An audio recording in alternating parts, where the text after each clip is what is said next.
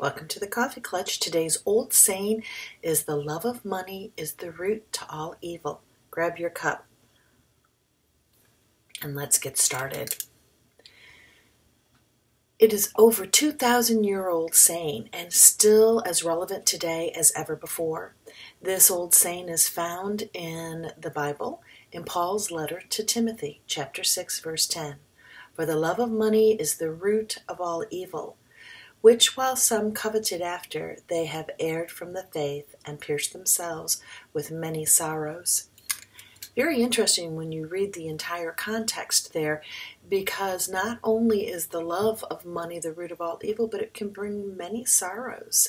And of course, we always think that if we have money, we're going to be happier and life's going to be better and everything is wonderful. But that's not necessarily the case, especially when money is the sole purpose of your life, rather than wanting to make money so that you can provide, so that you can have some security, so that you can enjoy it with others. It's the sharing of the money that brings you the most joy.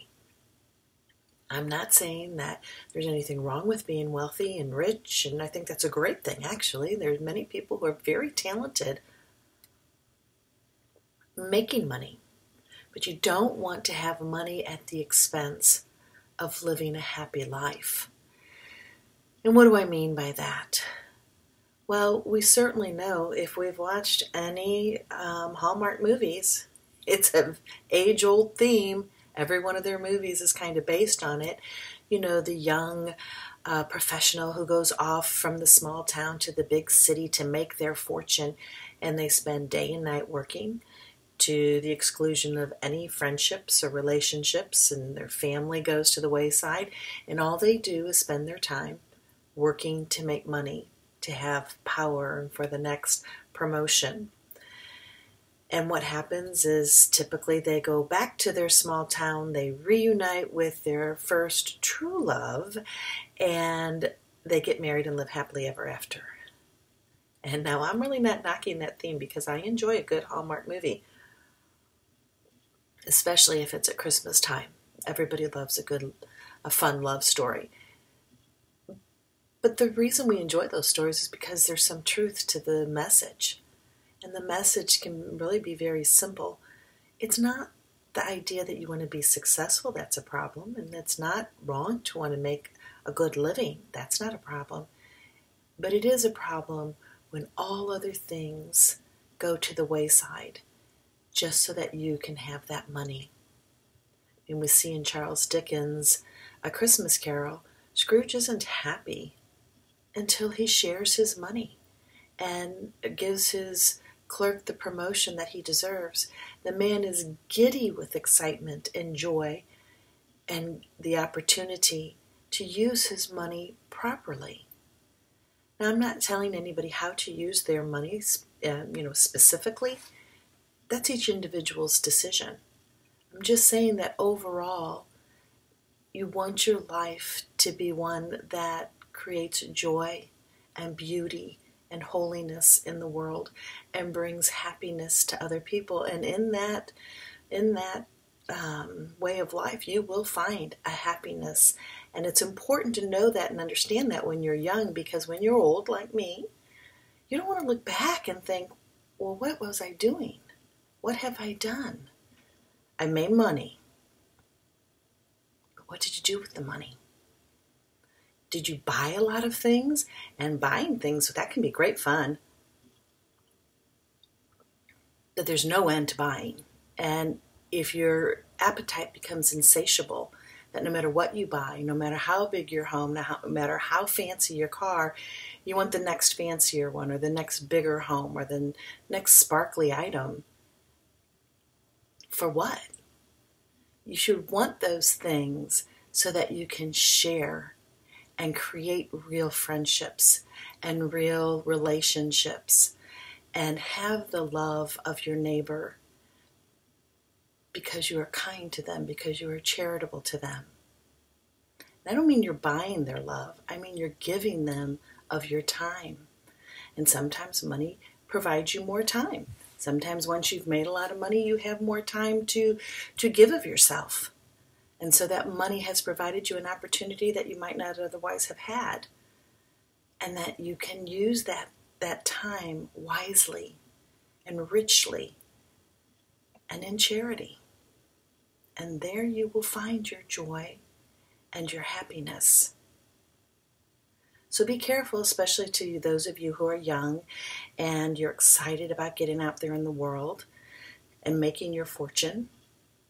And like I said, I'm not knocking that. It's wonderful to be prepared. It's wonderful to have money and the security that money can provide you.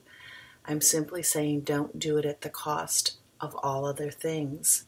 There was a research paper that was done in Princeton, I believe it was, where they interviewed people to determine the degree of happiness and how it was associated with income. Their conclusion, whether right or wrong, was interesting, which stated that happiness increased as people got closer to the $75,000 a year salary. Once they went over the $75,000 a year salary, happiness did not seem to increase. But the further you went away from the $75,000 yearly salary to the lower incomes, the less happy people seem to be. And I thought this was interesting because I don't think it takes much to understand that when you are poor and you do not have the means to pay for your life, your home, your food, your clothing, all the things that you need money for, it's a lot of stress and a lot of concern, day-to-day stress, just wondering how you're going to meet those bills. So it's not a mystery as to why somebody can not feel happy in those circumstances. But what I did think was rather interesting was that once you got to an income that provided you with a pleasant home and a good sense of security, your clothing, your food, your car, you weren't really concerned about how your bills were going to be paid. Even if you weren't living in the lap of luxury, your level of happiness was kind of set at that point, and that having more did not necessarily overall bring people more happiness. That's interesting to think about. I think it kind of makes sense too if you consider that you should be able to be happy at a certain level, that level where you are secure, where you know you are in a safe neighborhood and, like I said, a pleasant home and your bills are met. When you reach that point, you should be able to relax and enjoy your life a little bit more, and to really be cognizant of the blessing that you have in your life, and to make certain that you take time to be with your family, be with your friends, be with your loved ones, because your life is finite. It will come to an end. And it will be most important to you as you're older that you have spent your time wisely. And having a lot of money does not always mean you will spend your time wisely. So as you're gathering your fortune, or maybe you already have your fortune, consider how you're using it or how you plan to use it.